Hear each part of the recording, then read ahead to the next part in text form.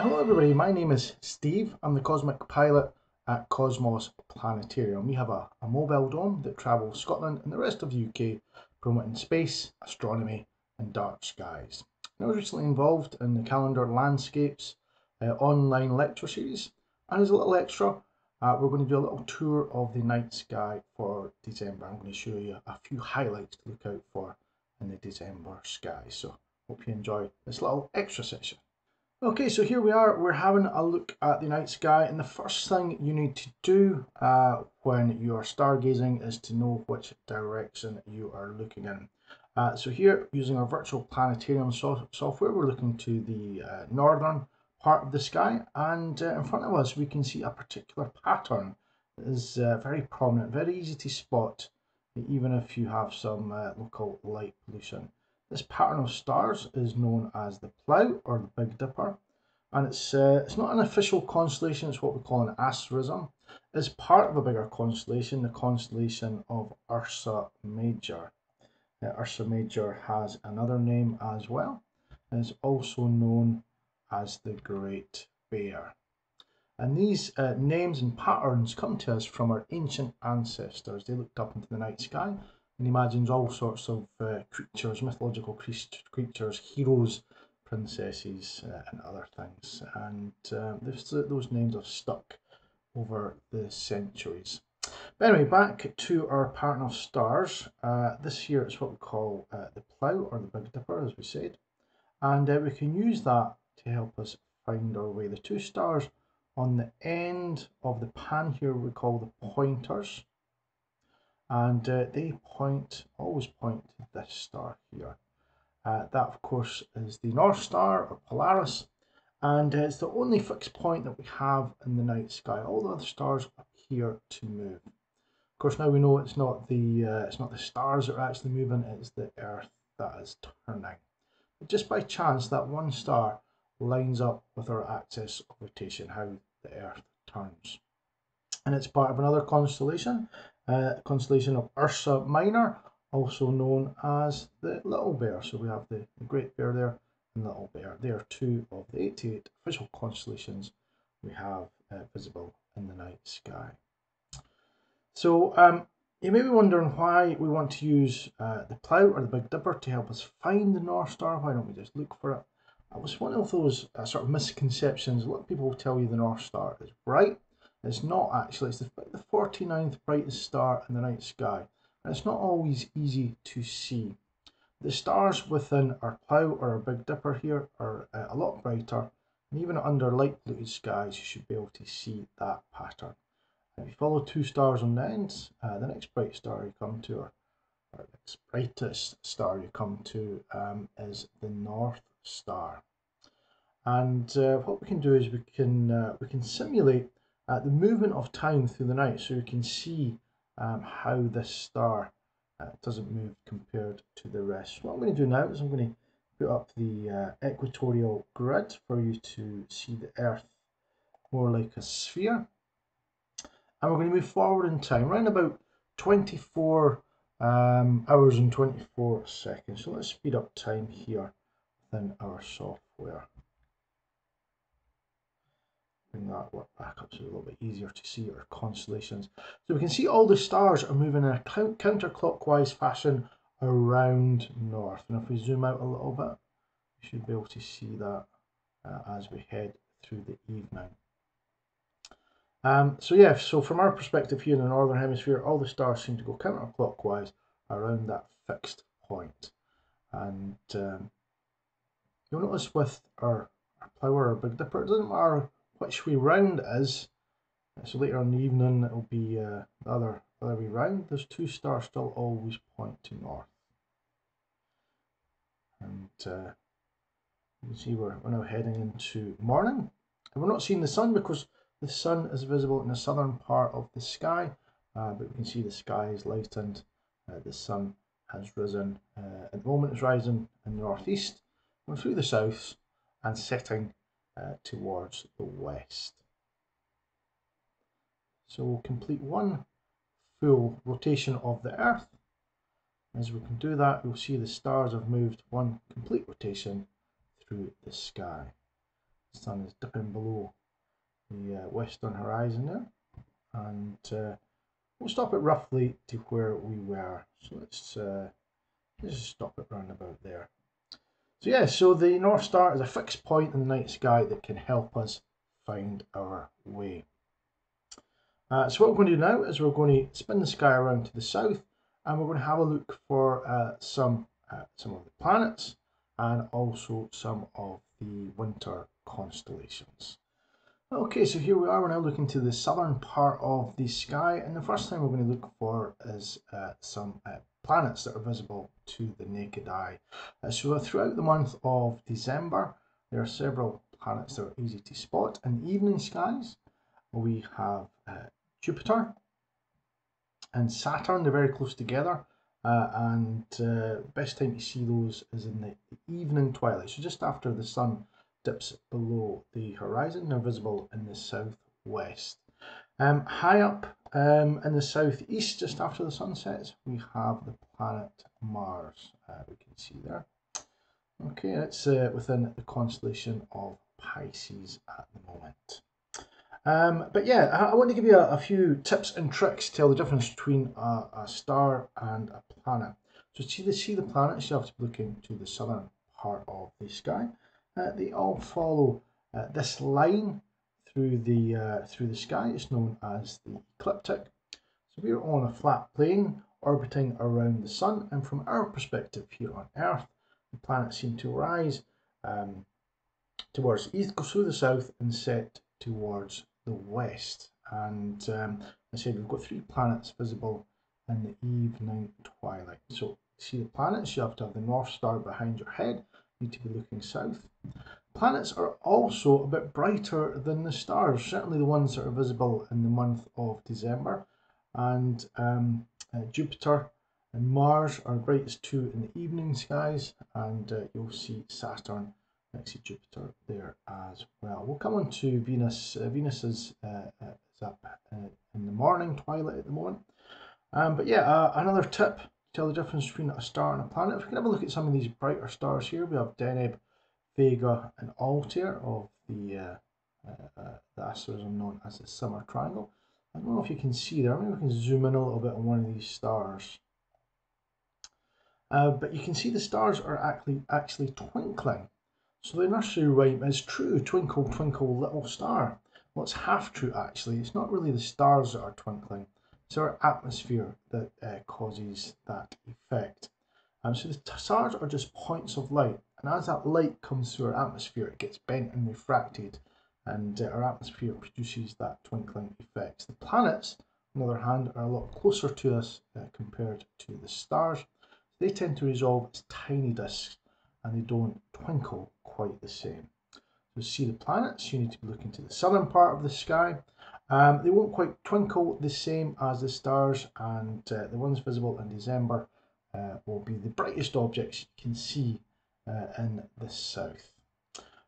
So yes, the best time to see Saturn and Jupiter is in the early evening. Mars will be up most of the night, and let's just move forward in time, and if we go to the early hours of the morning throughout the month of December, we can see Jupiter and Saturn set there.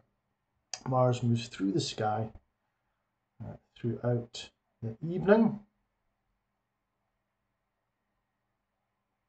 and just before the sun comes up, we have the bright planet Venus.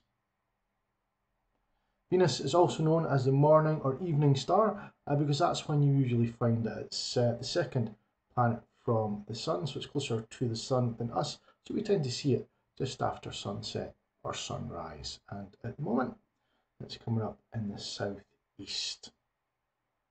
And it's the brightest object that you can see with the naked eye other than the moon, so it should be very easy to spot. So for any of these early risers up 6, 7 o'clock in the morning throughout December, you should see Venus shining brightly. So have a go and see if you can find those planets.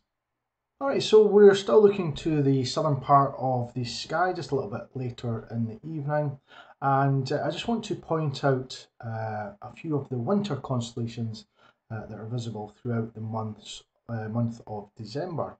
And the main one visible in the southern part of the sky throughout December is the wonderful constellation of Orion the Hunter. So we make our hunter a little bit clearer to see.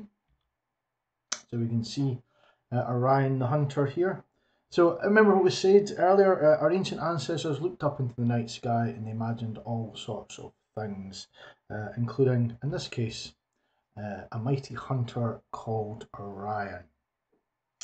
And we can use Orion to find other interesting objects within the night sky during December. If we go back to the 3 stars in his belt, we can see 3 stars, or the 3 jewels within his belt. If we follow the belt stars down, we come to the brightest star in the night sky. It's called Sirius, also known as the Dog Star, and it's part of the constellation of Canis Major, or the Great Dog constellation. And if the stars within Orion's belt are the jewels within the belt, Sirius is the jewel within the dog's collar. Now Orion actually has 2 hunting dogs, Canis Major and Canis Minor, with bright star Procyon within that particular constellation. And yes, so Orion and his 2 hunting dogs. If we go back to the lines again, if we follow the belt stars up, we come to this star. This is Aldebaran, which is the fiery eye of Taurus the Bull. So our mighty hunter is chasing Taurus the Bull through the winter skies. Extend it up a little bit further, and we come to a beautiful open cluster of stars known as Pleiades, or the 7 sisters. And if we zoom in a little bit here, we can see. So to the naked eye, if you have decent eyesight, you will be able to see the 7 of the brighter stars within this cluster.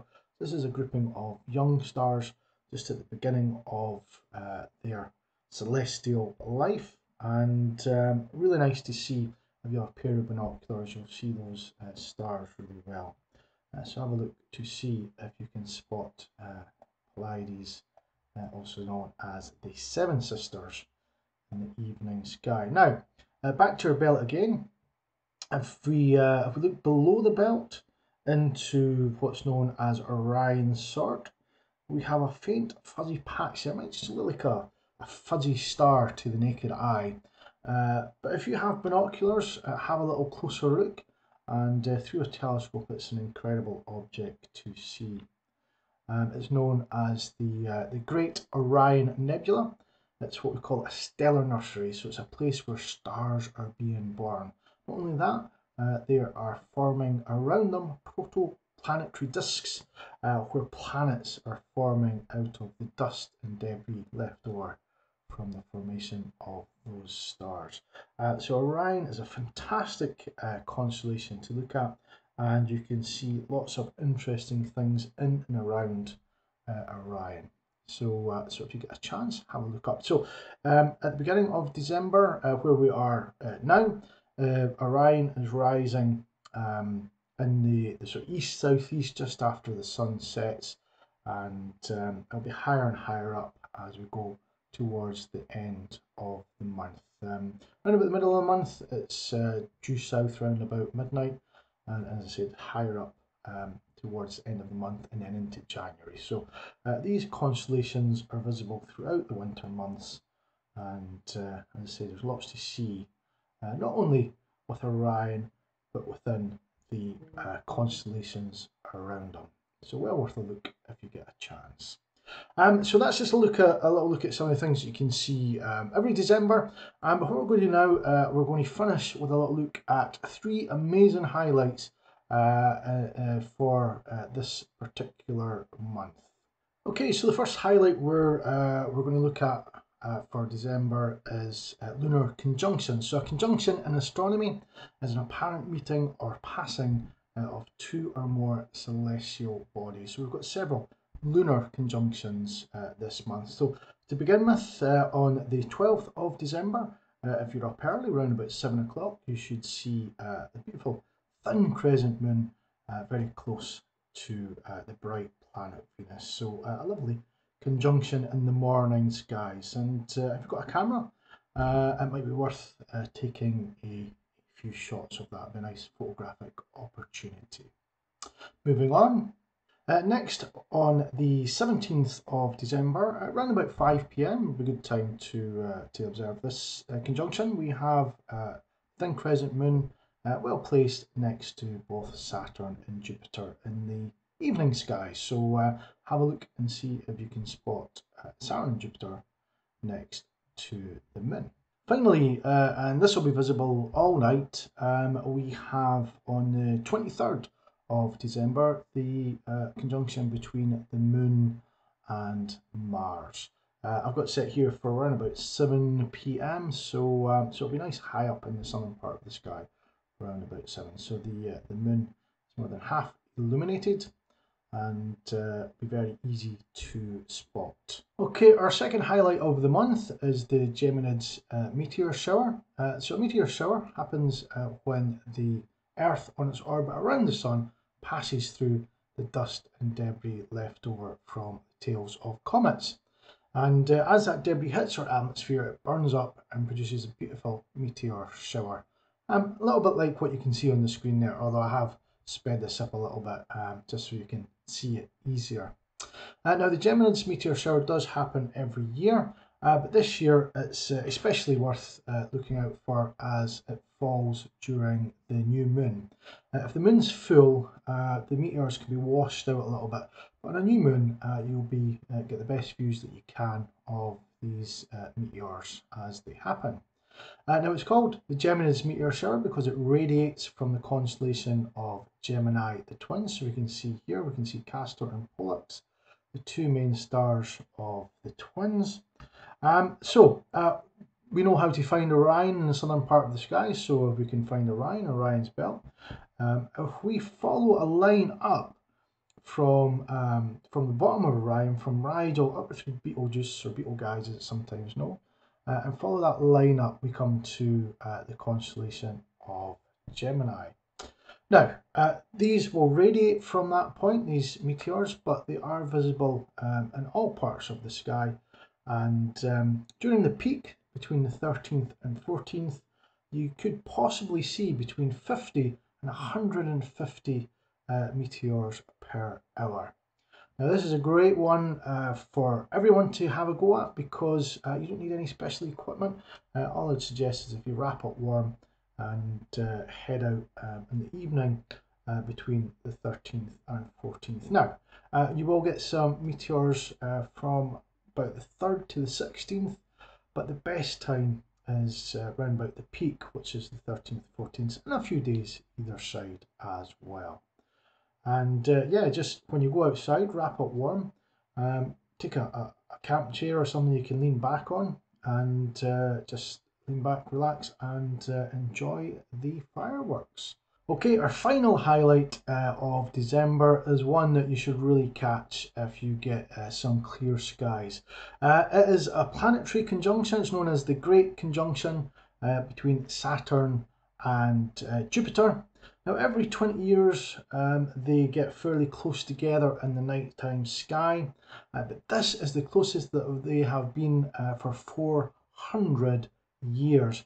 And if we have a look at the software here, they're so close together, they just look like one object, and that's possibly what it will look like to the naked eye. If you have a pair of binoculars or access to a telescope, it will be well worth a look, because as we zoom in here, I should be able to show you a better view, and we can see how close they are together. Visible, they would certainly be visible in the same eyepiece. A telescope and binoculars very close together as well. In binoculars, you won't be able to see the rings of Saturn, but you would be able to see the 4 largest Galilean moons, the 4 largest moons of Jupiter. We have Callisto, Ganymede, Io, and Europa. And the moons will be configured as you see them there, with 3 on one side and 1 on another. And they will look like tiny points of light either side of the brighter planet itself. So yeah, this is one that you'll need to wait another 400 years or so to see as close again. So well worth a look if you get a chance. The final highlight of December, on the 21st, it is the Great Conjunction, and also on the 21st we have the winter solstice, which is the shortest day of the year. So you'll be happy to learn after the 21st these days will start to get longer again. So yeah, I hope you have enjoyed this little tour of the night sky for December, and if you get a chance, head out and look up. Thanks very much for joining me on this little journey through the sky. Thank you.